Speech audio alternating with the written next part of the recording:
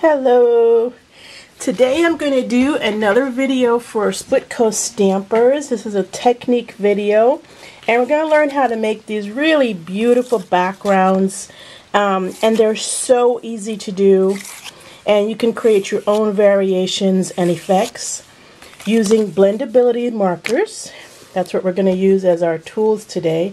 I suggest the first time you try this that you basically try it with just a few markers. Then later on, as you get to know the process better, you can add colors. We're also going to use some glossy cardstock, just cut to like card size. And believe it or not, a Ziplock bag. It doesn't matter what brand of Ziplock or what kind of closure it has, because basically you're going to keep it closed the whole time. We are never going to open that bag. We have a liquid that we need with this as well, and you have one of two choices. You can use rubbing alcohol or you can use alcohol blending solution.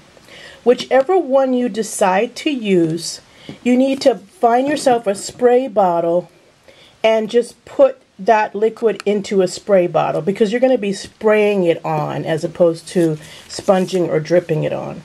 Okay. Let's get started. I'm going to start by taking one of my glossy cardstocks. These are cut down to the size of your card front. And I'm going to put it under the Ziploc bag. And all that does for me is help me to kind of keep track of where I need to cover. You know, what amount of space I need to cover. And I'm just also taking a little bit of removable tape and just securing everything down. And then put that under your bag and have another piece the exact same size that you're going to use for the technique itself. Okay, so let's get started. You're going to find this is so easy. What I have is I have my darkest shades of Old Olive, Pumpkin Pie, and Daffodil Delight. And I also have one from the neutral family. I always like to add one from the neutral family just because, you know, even in nature, there's always neutrals. Or I'll add or make sure I have a green in there. Again, nature has greens and neutrals all the time, and they blend well with most colors. This one is the bronze, okay? So start with whatever color marker you want and start scribbling. You can scribble anywhere on your Ziploc. Again, the glossy cardstock that I have on here right now is under the Ziploc, and I'm scribbling on top of the Ziploc, and I'm scribbling randomly different colors, and I've chose my color palette in advance. Now, one thing that you might like to do on your own is when it comes to choosing what colors you use we have the designer series paper in the Stampin' Up! Yearly catalog, the annual catalog. All of the colors from the designer series paper are outlined directly under them. Those color palettes work well together, and you can't go wrong using them. So just because you're not using designer series paper doesn't mean you can't use the color palettes in the Stampin' Up! Catalog right under the designer series paper to get some ideas of what colors might blend together well. And so just remember that. I think what I want is maybe a darker orange now that I look at this, but I'm going to keep going with this because I think it's good enough for this sample. If, normally I might have added another bright color because this is going to be pretty muted. Okay, so now that I've scribbled over that, and that looks like a seriously hot mess, I'm going to take that spray bottle and I'm going to wet this up. So I'm literally spraying all over this Ziploc bag until that ink actually looks like it's running. So it wants to be wet. And now I'm going to take my other piece of glossy cardstock, laying it down glossy first. Now, when you lay this down, it's going to start to take on the inks. You can also twist it off or lift it off. Depending on how you lift it off, the ink is also going to add some really great variation. And I'll kind of show you that on some of my other backgrounds. Look at that, guys. Look at that. Was that not the easiest thing you've ever seen before? Now, there's a little bit of white there, and I love it. But if you don't want any white, just lay it right back down on an area where there's some ink and pick up some ink. And voila. And this, I hope you can see this really well. Look at that artwork that we did in all of 30 seconds. Really fast and easy, and all I did was scribble. Let me show you some other ones that I've done just to kind of look at them. These are the ones I showed you right in the beginning of the video, but look at that. And sometimes you can target, like this looks like land and water and sunlight. Here's one that I just thought was just wonderful. It just reminded me like of a beach. I just love the marble effect of this one. I love the greens, and I actually love the little sparks of white. So go ahead and let it have some specks of white. Here you can tell, if you look at this close, you can tell that when I picked it up, I swiped it up. Like as I picked it up, I pulled.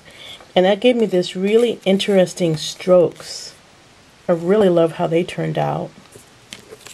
Here's another one that's like a soft background, but it reminds me of, say I'm looking at a marbled table, or even like way, way out in space.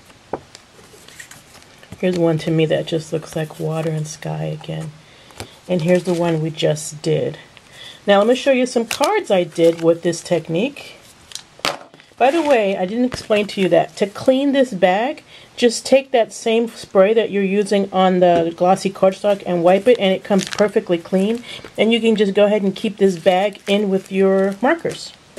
So let's look at some cards that I made. This was one of the first cards I made. Now this one, interesting thing, I'll tell you what the technique was on this one, which gave it those kind of blotches all over the place. Is I took the glossy cardstock between the paper bag, not inside, but just between, kind of folding the paper bag over itself, and then I took my finger and squished. And just taking my thumbs and my fingers and squishing gave me this nice effect. So go ahead and try like rubbing, swiping, scrunching, and see what different effects you get. Here's one where I took advantage of that kind of land, sky, sun background, and I just framed it.